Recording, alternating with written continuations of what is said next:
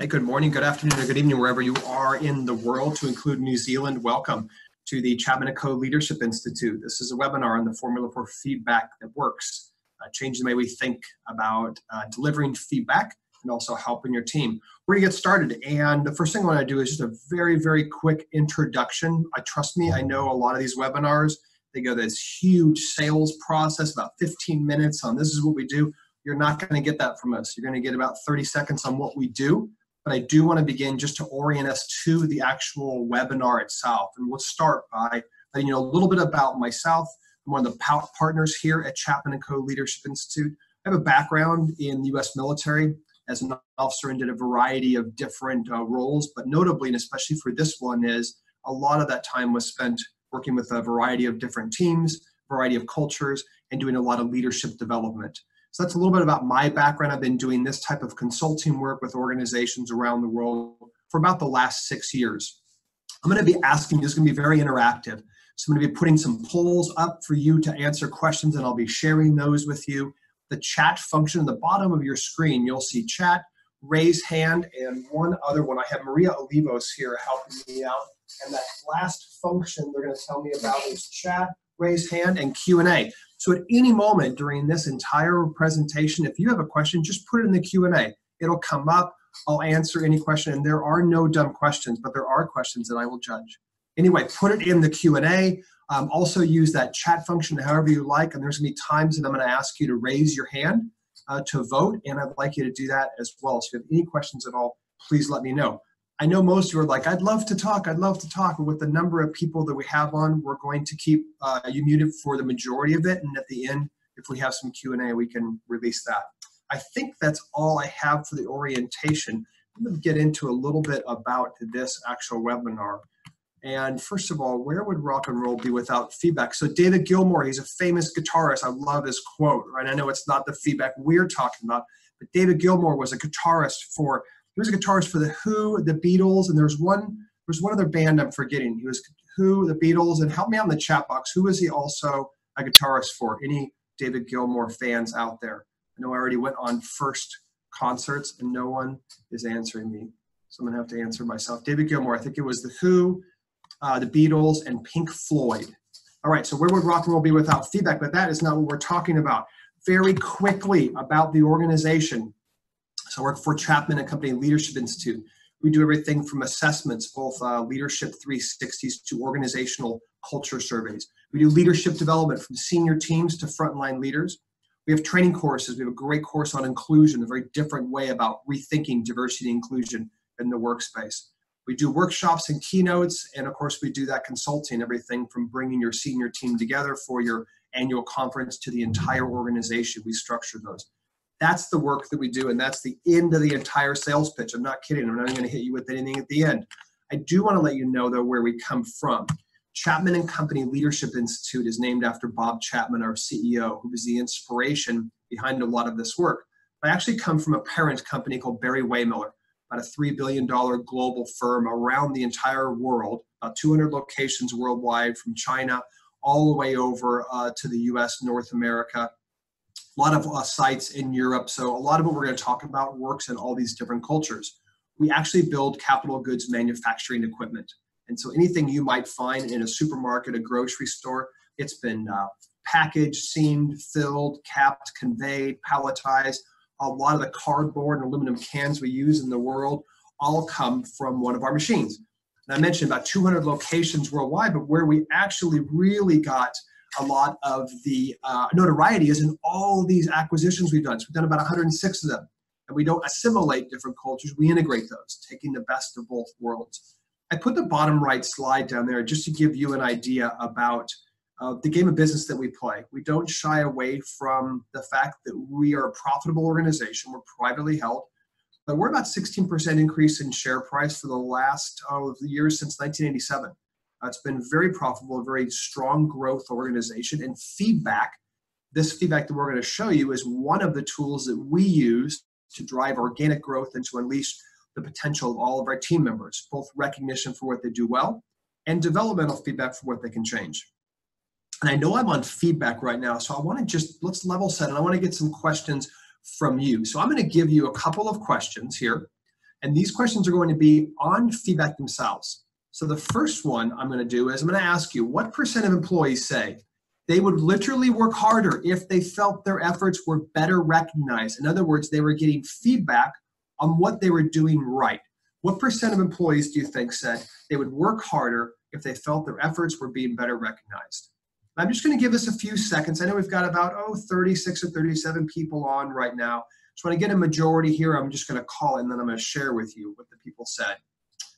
All right, I'm going to share these results with you. A good majority of you said 69%. A good majority of you said 91%. Those of you that said 91%, you are in fact incorrect. It is 69% of people said, and that was mean, I'm sorry. It was 69% of people said they would literally work harder just if their efforts were being recognized. All right, next question. Next question, question number 2. What percent of respondents agreed with this, that negative or redirecting feedback, if delivered appropriately, is effective at improving performance? So what percent of respondents agreed that if you get redirect feedback, if it's delivered appropriately, it will be effective at improving performance? I'm just going to pause for a second here while you all vote on this. And it's good because we get an idea about the power, I think, of feedback directly from people who are receiving that. In this case, the majority of you are saying that it was 73%. The actual answer on this one, those of you that voted 92%, you are correct. 92% of people said, if you give me negative or redirecting feedback, if it's delivered appropriately, it will improve my performance. All right, next one we're going to do. Question number 3 here on feedback. What percent of Gen Y, what percent of Gen Y said they prefer on-the-spot recognition over a formal review? What percent of Gen Y said they prefer on-the-spot recognition over formal reviews? Give it a moment for you all to vote. And I know right now you're thinking, well, when's the last time I had a really good formal review? As we look at these stats and what you're voting on here, the vast majority of you are saying that is 90%. In this case, 80% of Gen Y said they prefer on-the-spot recognition over formal reviews. Just a couple more here as we start to begin this. What percent of HR execs believe performance reviews are not an accurate representation of employee performance? So in this case, you might even be thinking about your own last performance review and think, well, was it accurate of mine? So what percent of HR execs believe performance reviews aren't an accurate representation of employee performance? I'm going to share this result with you as well.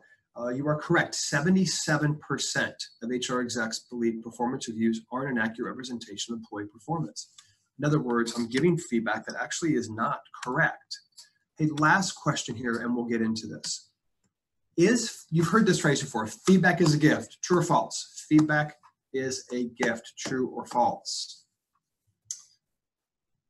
Wow, none of you are writing false. I have a lot of people voting true. Feedback is a gift, true. What if the feedback is not helpful? What if the feedback is wrong? Is it still a gift? We're going to get into that, and I'm going to come back to this question later on, but I want us to think about that statement and how if feedback is a gift, well, I don't know, why don't we give it more often? Why don't we take it in and receive it even better? I'm going to share with you what those results for all of you that voted. 24 of you, thank you, voted 100% on feedback being a gift. We'll get into a little bit about that.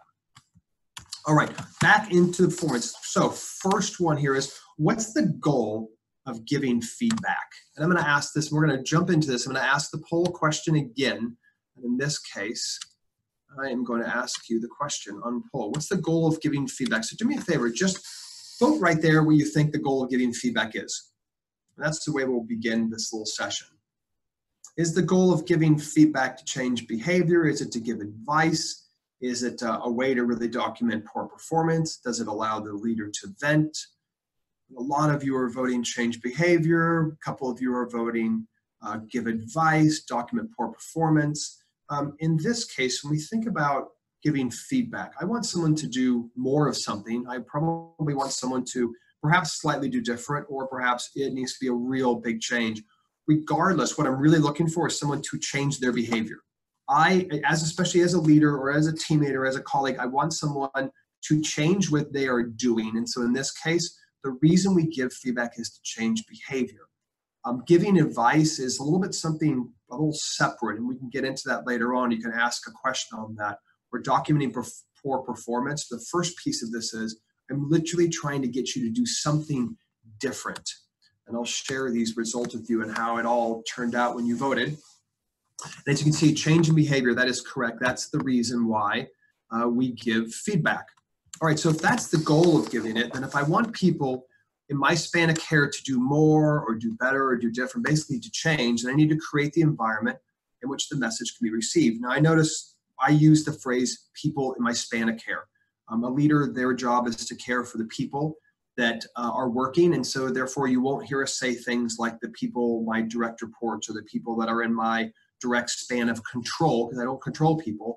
My job is to care for them. So it's a language piece, and I just want to call that out. Span of care. I want them to change, but I need to create an environment. All right, I'm going to orient you to this little block here. And so on the top left, if you look at the X and Y axis, so the Y axis here is care personally, simple 2x2 graph, how I care about someone. And the more I care about someone, increase up. And then challenge directly. In other words, I have the courage to challenge or to tell the truth or to challenge directly is on the X axis moving to the right. On the top left is sugarcoat. Like I'm going to say it gently. I'm going to be very nice about it. I hope you get the truth. But all I'm going to do is I'm going to sugarcoat and say it very gently. The top right is truth with care. In other words, I care about you personally, but I'm also going to have the courage to challenge you directly, tell the truth, even if it's tough. The bottom right is aggressive. In other words, I don't know that I care about you at all. I'm just going to tell you what I think. And the very bottom left is just absolutely say nothing. So I have a few questions for you. Question number one is, where do you want to receive feedback from? In this case, I'm going to ask you that question in a poll question. Where do you want feedback from? And I'm giving you the option here to say, you can select say nothing, you can sugarcoat it, you can give me truth with care, or we can just have it as being very, very aggressive. I am going to share these results with you and show you that the vast majority of you, in this case, all of you voted, I want truth with care. That's where I want the feedback from. I know it seems very simple here, but there's a reason I'm leading us through this. So let me ask you the next question. The next question is, if that's the case, then tell me, where do you default to giving feedback at work? So where do you default? What area do you default? When you think about your workspace, maybe your previous role, the role you're in right now, be really honest here. And none of these are traceable back, who said what. I want you to tell me truthfully, first gut reaction, where do you default to giving feedback at work? If I were to shift from somewhere, I'd be like, I'd like to say I give truth with care, but I'm probably a little more on the aggressive side and sometimes say nothing. So I probably mix around between those two. I'm going to show you what you all said here on this one. All right, so I asked you how you share it at work, and these are the responses you gave. Some of you said, hey, I say nothing at all. A good portion of you, actually the majority of you, thank you for your honesty, you said, I sugarcoat it and hope they can just kind of find out what I'm trying to say. They should actually know better. There's a portion that said, no, I actually give it truth with care. And there's a portion of you, like me, that are a little more aggressive. All right, last question I'm going to ask you on this. If that's the case, then let me ask you, where do you default to giving feedback to family and or friends? To family and or friends, where do you default to giving feedback? Where do you default to giving feedback? Do you say nothing? Do you sugarcoat? Is it truth with care? Is it more aggressive? How would you differ from that? Just a few more seconds here as you put your votes in. All right, let me share with you what you're saying on this one. And what's interesting is, as soon as I went to family and or friends, the truth with care increased above where you said with work. Also, aggressiveness increased. So it sounds like you care a lot and you're going to be aggressive. And the sugarcoating increased a little bit as well. This is what's interesting. So do me a favor, in the chat room, if you don't mind, in the chat room, could you just give me some reasons? Why do you think, and what actually causes the discrepancy? So in this case, there's a discrepancy in where I default to giving it where I want it from, where I default to giving it at work, and where to feedback. So what drives the discrepancy between the groups? So if you don't mind, maybe just in the chat room there, just tell me, and if you don't mind, when you comment in a chat, make sure you've clicked on it. It says, when you're going to write something, it clicks on it, it says, all panelists and attendees. so everybody can see. If you don't mind, just a couple of chats real quick on where do you default to giving feedback? What drives the discrepancy? Okay, relationships, level of connection or compassion, it's interesting. Discrepancy is due to familiarity or comfort level with recipient, experience, sometimes aggressive because I know it comes from love, okay? Level of love, age, experience, family and friend, the environment of trust and respect, the comfort with the person. Here's what's interesting. When I ask you, where do you want feedback? 100% of you said, I want feedback at the intersection between caring personally and challenging directly. I just want the truth, but I want to know you give a damn about me as a person. As soon as I start asking, well, how do you give feedback? I have a whole bunch of context. Well, at work, what about this person that could damage the relationship? And do I know this person? Here's the interesting part. We do this work all over the world. And what we find is everyone, just about everyone, occasionally you find people who are like, oh, just give it to me easy. I'll take the sugar coating. Occasionally you find a few people who are like, no, I want it aggressive. The vast majority, in the high 90 percentile, they want truth with care. And so the first part of this is, I understand there are a lot of reasons why you're not doing it, or what might be professional, or how familiar I am with the person. But in the end, the vast majority of human beings want feedback that occurs like the person cares about me and they're telling me the truth. So we're going to give you a formula that allows you to do that more often. Before I get into that, though, I want to show you some work. This is work by loosely based on Kim Scott's work. So Kim Scott wrote the book Radical Candor, and she was with Google for a number of years. A great book, and one of the people on our team at the Chapman Co Leadership Institute is actually getting a doctorate in her work and does a lot of work with her team. And so while the language has changed slightly, I want to orient you to is almost a heat map of your receptivity of the feedback you're going to give. I'm sugarcoating, just kind of gentle. So I would give you an example. My mother is somebody who both gives feedback as sugarcoating, and I give it to her as that same way. My brother and I were both in the military, and when we were deployed, when we would call home, she would ask how it's going, and we knew our answer was, it's going just fine, Mom, it's okay. And when she calls us, we know we have to ask a whole bunch of times to actually understand, is something wrong? And so my mom is one that kind of sugarcoats that. Aggressive on the hard end, that's just like, I don't know if I care about you personally, I'm just going to constantly be challenging you. And the truth with care, as you can see in the heat map here, that's the most receptivity of this. I'll give you an example of where sugarcoating actually doesn't work out very well. I have a daughter, and she plays soccer, and she plays midfield. And as those of you know, in soccer or football, depending on where you are in the world, the midfield kind of controls the game between defense and offense a lot of times. And she had a pretty poor game during the finals, and she has kind of a poor game, and they lose, and they're still in the tournament with the finals. So the next day we're getting ready to play. And, being the dad, I'm going to give her the good, it's going to be okay. We're going to do a great job. And so I'm giving her the pep talk. Hey, you're well fed, you're well trained, you're going to go out there, you're going to have a great game, et cetera, pretty much sugarcoating everything. So I give her that, and I come back to the sidelines. My wife says, what did you say? And I gave her the whole thing. I said, well, I told her she's great, she can have a good game. My wife says, well, that's not very helpful. Does she know that she actually didn't play very well yesterday? And the reason that when she didn't play well, the team didn't exactly win.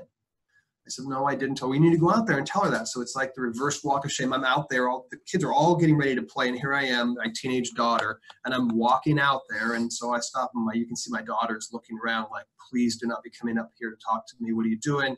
I see her looking like, what are you doing? We're about to start the game. So I come out to her, and she goes, what do you want? And I said, well, your mom asked me to tell you. And then I gave her the feeling. She's like, yep, you're right. I know I'm going to have, I got it. We're going to have a great game. So the point was, me being on the soft side of this wasn't helpful whatsoever. And she could really handle that truth.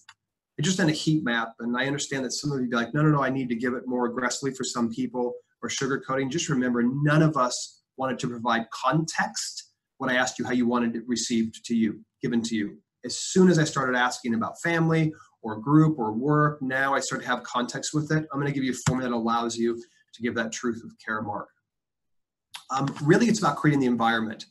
And if I want someone to change their behavior, I'm literally trying to create an environment that they can motivate themselves. I know there's a lot of science behind this. I know there might be a lot of, we just need to motivate people to do a better job or do something different. And the truth is, you can't do that. As in the military, this is a little of the dark side, I'll give you a light side, but in the harder edge of this, in the military, during our special forces or some of our senior, more leadership type of positions, during our training, there'd always be an opportunity we would have for people.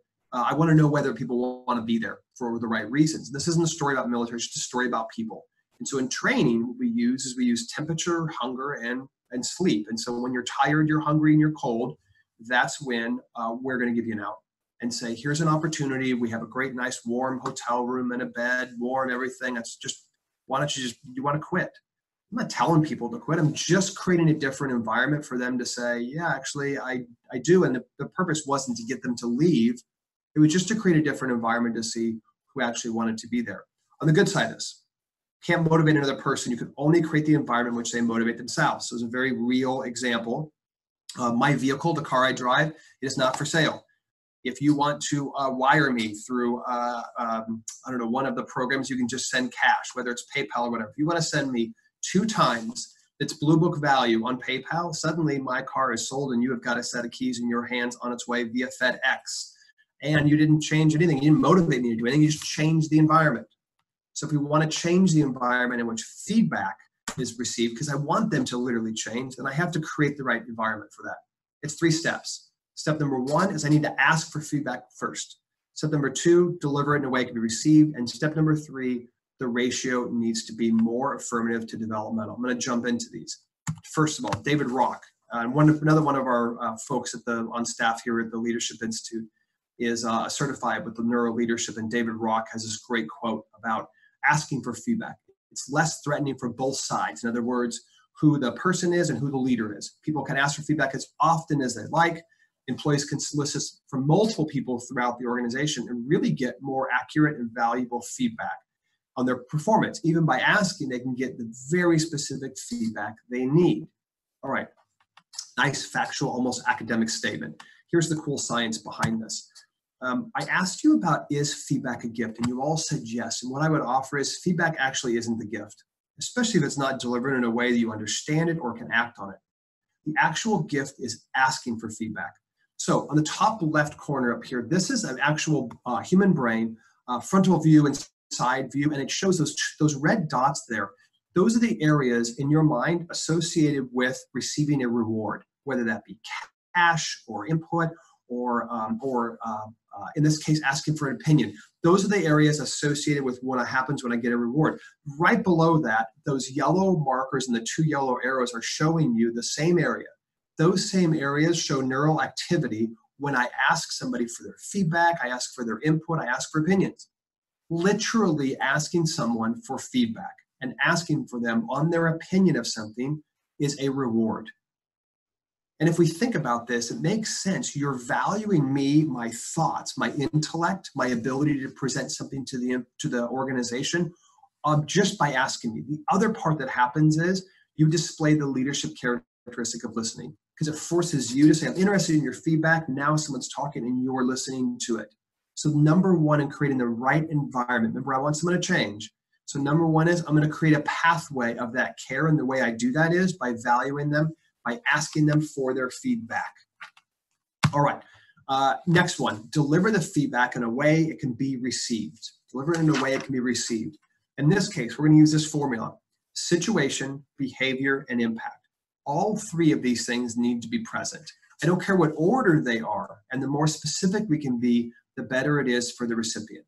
This is the formula: situation, behavior, and impact. So let's jump into this. I'm going to show you what a formula looks like the wrong way and one that's much more specific using all 3 of those. So incorrect example: Thomas, you are always late to meetings. It's rude and not fair to people who made it on time.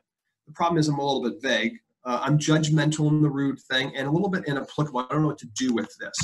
The correct example would be this: Thomas, during the Monday morning meeting each week, that's the situation, you often arrive late. It's just a behavior. You often arrive late. As a result, here's the impact: we miss out on your thoughts and often have to repeat agenda items. The impact allows the context, and in this case, you can see it's both about I value your thoughts and I miss out on them, and we miss out and have to repeat agenda items. Those are the 2 examples. So I'd like you to think of someone that you could give feedback to, and not necessarily developmental. not just necessarily developmental. In other words, if I wanted to tell someone they were doing a good job, instead of saying great job, I can also use the exact same formula: situation, behavior, impact. And by using those three aspects, I can give affirmative feedback: what you did, what the behavior was, what the impact was. So I want you to think of someone you'd like to give feedback to. Now I want you to think about, in what situation does the behavior occur? In what situation does the behavior occur? In this case, I want you to think about, is it in specific scenarios or is it all the time? Is it just when someone's stressed out? Is it just when a specific person is there? Is it during just specific meetings, or is it just before you have your coffee? All right, think of someone you'd like to give feedback to. Situation, the behavior, and the impact. I do have a question from Leanne Holdsworth about how it made me feel the impact. I will get into the feeling part of this later on, but for right now, I just want to focus on situation, behavior, and impact. First is the situation, very specific. Next, what specific behavior do I want to acknowledge or identify? When you're late for work, when you speak to customers in that way, when your hours are not turned in Friday, where feedback goes off the rails, where it starts in on a fight or where there's emotional fallout is where we mix up the difference between judgments and behaviors.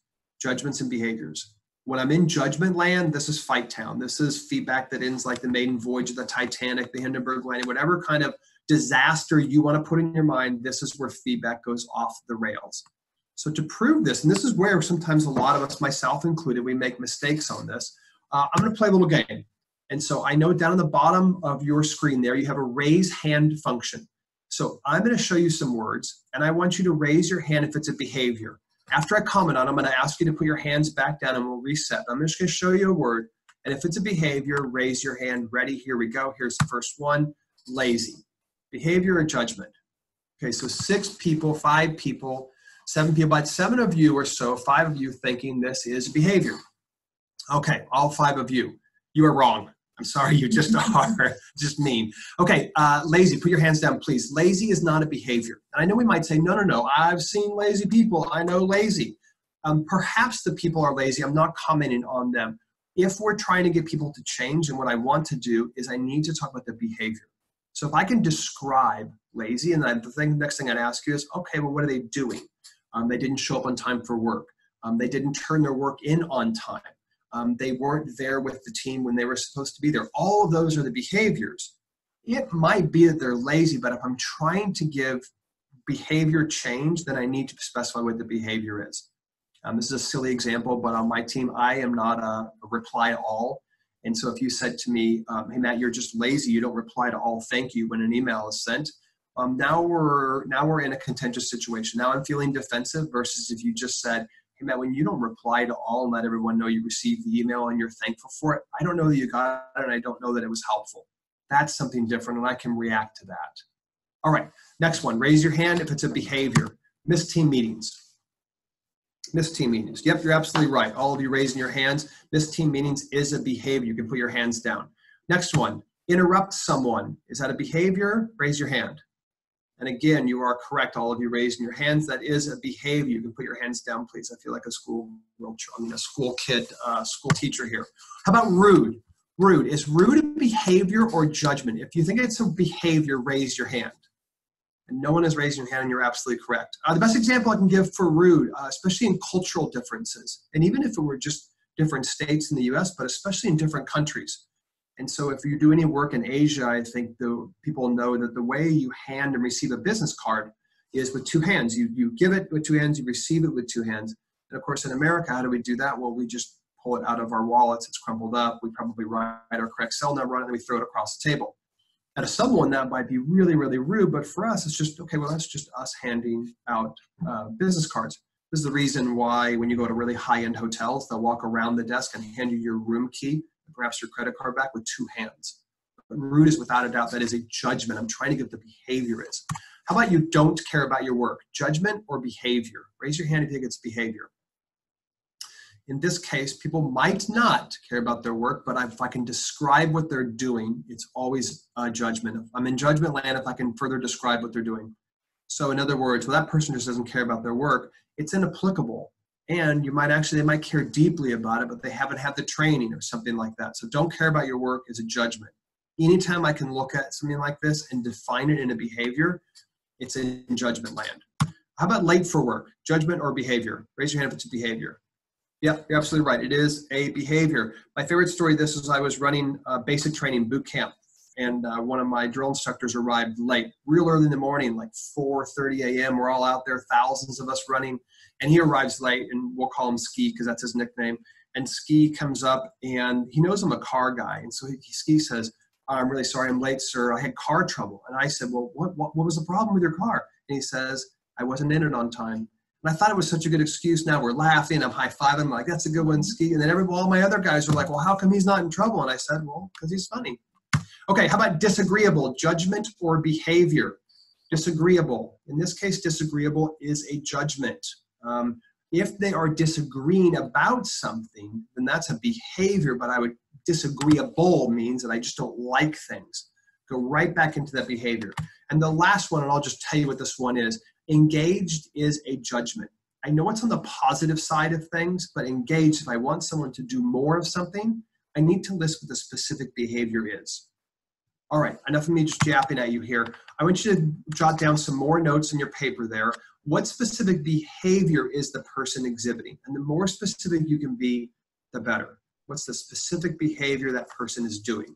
So you're building your feedback message, either developmental or appreciative, and you've already listed what the situation is, how it occurs, where it occurs. Now I've listed what the specific behavior is. They were late, they missed the team meeting, they yelled at someone, it's another good one that I would say, they didn't turn their work in on time. What's a very specific behavior that person is exhibiting? All right, last one is the impact, and the impact allows the motivation or the context of why somebody would want to change. I listed the four main ones here: time, energy, money, and the catch-all kind of fulfillment. But there's probably more there, but the impact is important because then the person can see, oh, that is my behavior. I can't disagree with it. I actually do that. And there it is, an impact now. And now I'm providing all of those things. At this time, we did this behavior. It led to this impact. I need all three of those things. So just write down some notes there on what the impact might be. All right, the last one here. The last one is a ratio. And I know there's a lot of different studies on this. It's 5-to-1, it's 3-to-1, it's 7-to-1. Here's the main point. Let me back up. You were probably promoted into a leadership role or where you are because you're a great problem solver. And problem solvers, like myself, no different. I look for problems to solve. I do. I look for things that are going wrong. And I also, if you wanted to spin that in the positive sense, I look for things that can be improved. And so a lot of times I have to resist the urge to just go in and give a whole bunch of developmental feedback constantly. You become like the critic constantly. I'm going into a new area. This is wrong. This is wrong. This needs to be changed. Now I'm just giving feedback on what needs to be developed or needs to be improved. If I haven't created the part about I'm going to also catch you and I'm also going to point out what you're doing right. This is where people would say, you know, for X amount of time, I've been doing it all right, never heard a single thing, and then I do one thing wrong and I'm getting a whole bunch of feedback on me. This is why it doesn't live well. And remember that heat map I showed you where care personally and challenge directly. I'm going to be in the aggressive side of all I'm doing is giving developmental feedback messages all the time. Importantly, I'm not saying that we have to go around and give everybody a trophy and everybody gets a high five even if they're not doing their job. All I'm saying is, if you want to create a pathway of respect where people know that you care about them, I need to also make sure they know when they're doing things right. And I'm going to use the exact same formula: situation, behavior, and impact. As I do that and I'm catching them doing those things right, and I'm constantly telling them you're doing a great job, I'm recognizing you for your contribution. Then when it comes time that I need to say, hey, here's something we need to adjust, and they're just much more receptive to that, as you or I would be. The other part is it increases trust. One component of trust is compassion. Does the person care about me? One way I can tell someone that I care about them is by telling them when they did a great job, and by not just saying good job, but getting very specific. All right, after you deliver the feedback, importantly, number one, listen. There's a lot of reasons to do this, but it's probably when we work around the world and I'm doing work with either senior leader teams, or individual contributors, when I ask people, what do great leaders do? Well, almost number one will be listen. And so the first thing you should do when you deliver the feedback is listen. The next one, it could just be in being in a coaching situation. I'm just going to ask you some open-ended questions about how you're feeling about this or what you think about the feedback. I'm going to provide some time and space if needed. I'm going to ask for their feedback. Hey, here's the feedback. What do you think? Let them provide some feedback back. It might be like, oh, this is really tough. I'm going to have to think about it. Or I really appreciate it. Or the last one here, it's always great, especially if you're in a leadership position, to acknowledge that perhaps you could be wrong. I will tell you, I was running a small think tank, and I had a gentleman who I'd hired to be a speechwriter, very smart, very capable person, pedigree education, impeccable record, just a really great thinker. And he was supposed to be a speechwriter. And I could tell like the work wasn't being turned in on time. It wasn't what I thought it was going to be. He was kind of critiquing the rest of the team. The dynamic of this small, tight-knit team, about 20 people, was starting to erode. Now our customers are not happy with me. And so I did everything I've talked to you about. I did entirely the wrong way. I just called him in, pretty much said, I'm going to fire you unless you say, oh, yes, sir, to all the following response. I just started asking him questions. And I just started making statements. You're going to stop your critiquing. And he would say, yes, sir. You're going to start turning your work in on time. Yes, sir. And I just lit into him. Like I'm on the aggressive scale, and I'm not even talking about what his behavior is. I just said, you're wrong. I'm right. Here's what you need to do. And so I listed out all the requirements of the job and what he was doing wrong. And so then at the end, there's a pause. And I'm usually kind of the happy guy. Like people don't really see me too angry. The whole team is hearing me outside my office chew this person out. And so I'm sure they're all like shell shocked, like what's going on here? He is too. And at the end, I said, so what do you think? And he said the phrase, do you have any idea how daunting it is to look at a blank sheet of paper and know that what I write is going to be on CNN by the end of the day? He never had any training on it. I didn't train him on it. So here I was giving him all this aggressive feedback about how he needs to perform better. And I realized I had equated a lot of his background with his ability to write speeches, and he just wasn't trained in that. So that last one there, acknowledge that perhaps you as a leader giving the feedback, you could be wrong. So those are the steps after you deliver the feedback. So next steps for all of you as we wind this up, and I'll open it up for questions and answer a couple of the questions that have come in and ask you for one more poll. One is you're going to ask for feedback from at least 2 people in your span of care. Ask them. You'll give them the gift of asking for their opinion, asking their input, ask for their feedback on your performance. Start to create that pathway. Ask for feedback from your leader on your performance. Hey, what can I do for you? But importantly, hey, what can I do better? What do you see in my performance? Perhaps it could be improved. Next one, write at least 5 affirmative feedback messages. The beauty of this skill set is it's the exact same formula. So if you want to get good at delivering feedback that is more directive in nature, just write it on the good side. It's the same formula. Write 5 affirmative feedback messages. I want you to write 2 developmental feedback messages. Importantly, when you do that, one thing I'd like you to think about is share that feedback message before you deliver it. Write it out, and if you need to change the name for HR purposes, whatever it might be, then change the name or don't even include the name. But share that feedback message with a colleague. Make sure you have the situation, the behavior, and the impact articulated. Tell the person a kind of a brief synopsis about what's going on, and deliver it to them. One of the key criteria of effective teams that are very effective, is psychological safety. And if we were to break that down and not get too sciencey on you, but basically it means teams that are able to ask for and receive help are more effective teams. They're higher performing, they meet obligations, they have a higher engagement scores, all of those things. Determine number one by can I ask for and receive help?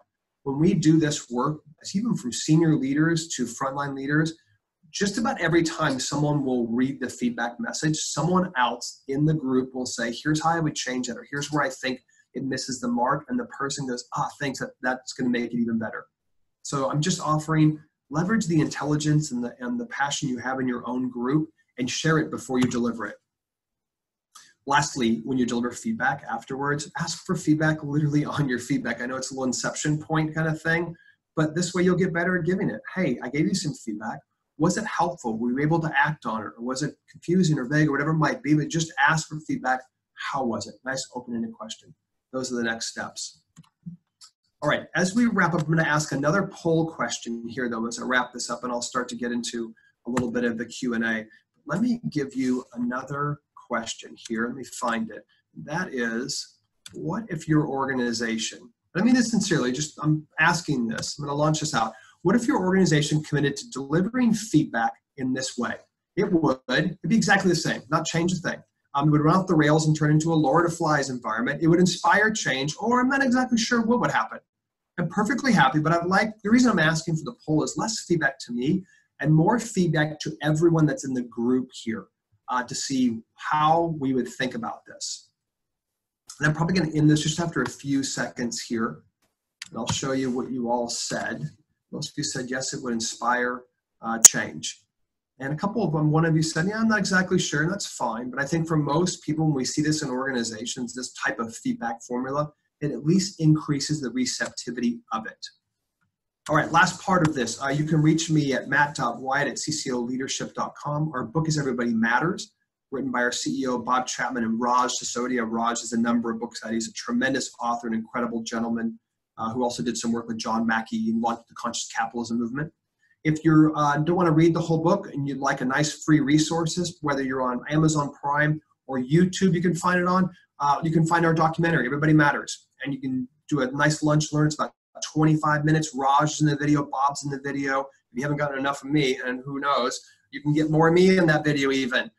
Or you can just go to our website, ccoleadership.com, and you can grab that. As I mentioned, we do this work with organizations all over the world, helping people build really, really thriving businesses and cultures and merging those two together in organizations you can be proud of. The last part I'm going to ask you to do, I'm going to ask you to run one more poll here. In this case, I'm going to ask you for feedback to me, please. I'm going to send you a poll right now, and it's just basically on how did this webinar go for you. And so I would very much appreciate your feedback. And if you have any questions or answers, please put those in. And I'm going to start reading some of these Q&A off as I run that poll. So number one was, hey, how about how it made me feel? The impact of how it made me feel. If you want to put in the feelings on this part, I think it's perfectly appropriate if you'd like to, and that goes more in the impact. So as an example that might be relevant would be, here's the situation that happened, here's the behavior that you did, and the impact is, I feel less confident that I can give you this job it might be. I'm not going to go so much as I'm hurt of those two things, but if I wanted to put the feelings in, I would put the feelings into the impact area. Are you aware this is the impact you're having on people, and specifically to the person who's delivering? I think that'd be a great idea. And that's where the feelings would be in there. Any other questions you all have, I'm happy to answer those as we wrap this webinar up.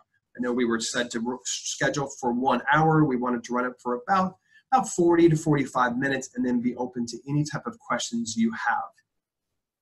I'll keep chatting. I'm going to answer a couple other questions, then I'm going to get to Dan's question here. One of the questions that came in from the last webinar was, hey, but what about the experience level? Like, shouldn't we change this? And this is a really interesting question. And there's some, I think we'll adjust the next webinar we do on feedback to show this. Studies will show, and a lot of research shows, that when someone's learning a new skill, in other words, when they have a new job, they need a whole bunch of, they need to build their confidence up.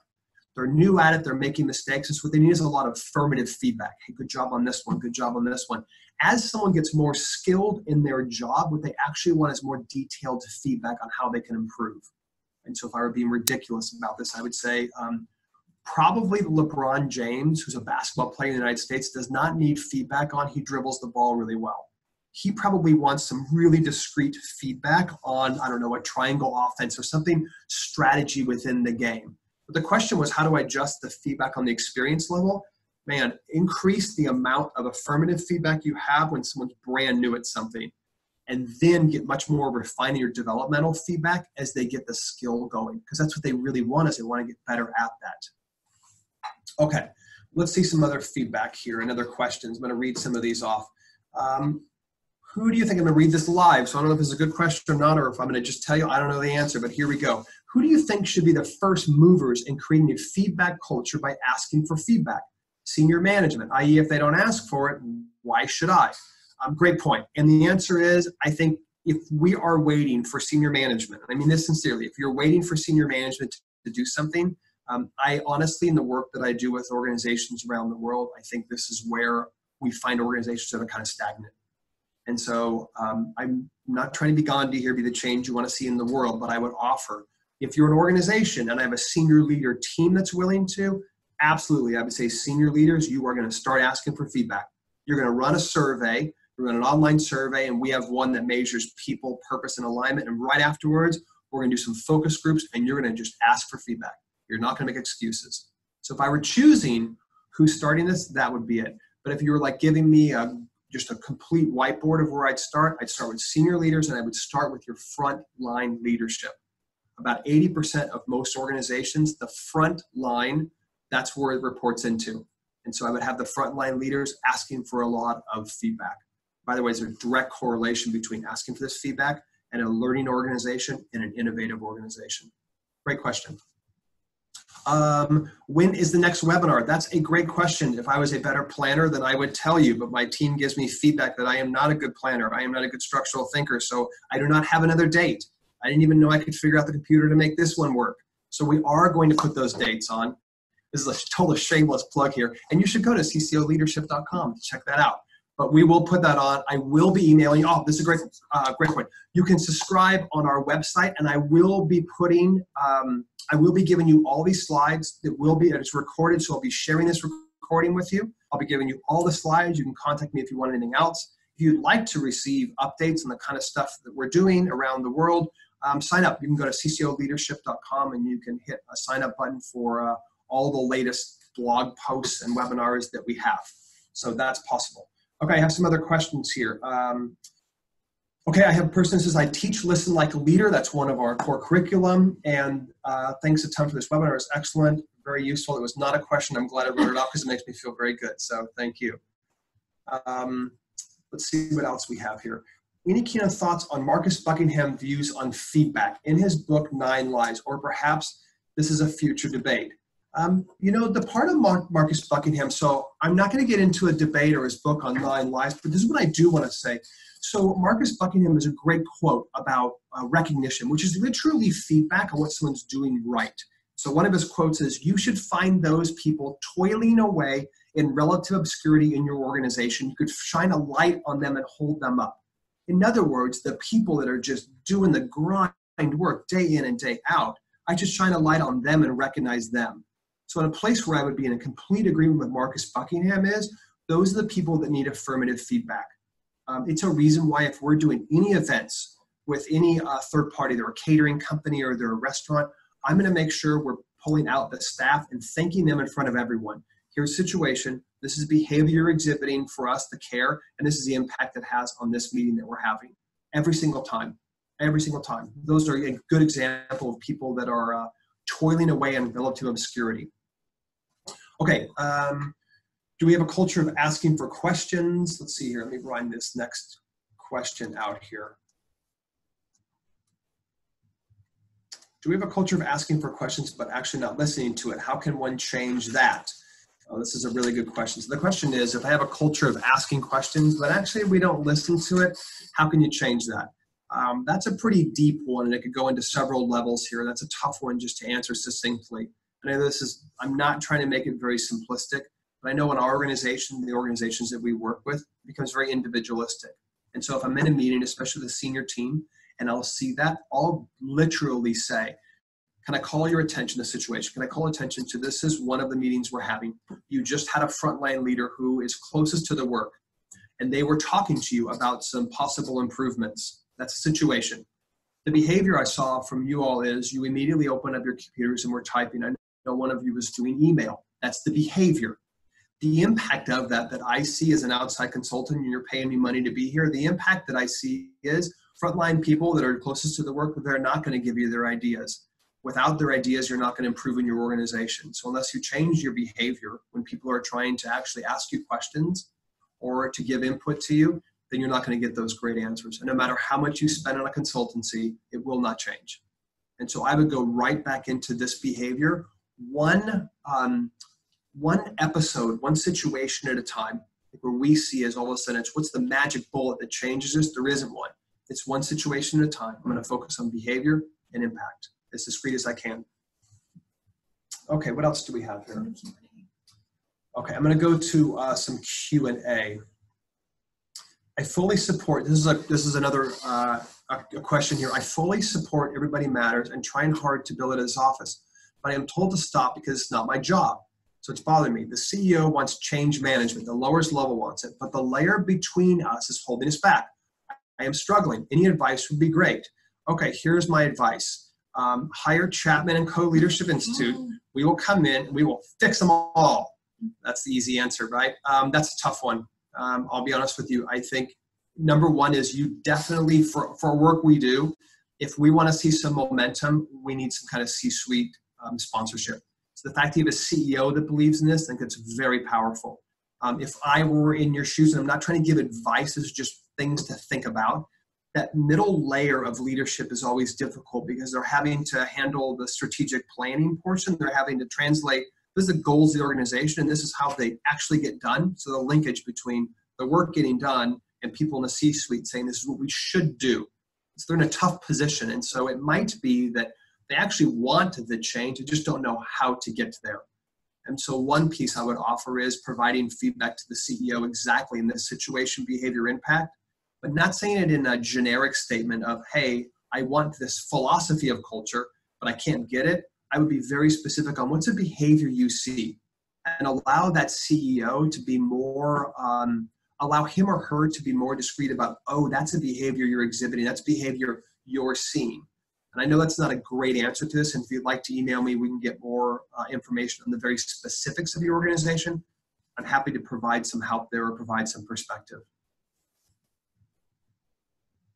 All right, any other questions you'd like to have out here? I'm going to look through here and see if I've missed anything on the chat room as well.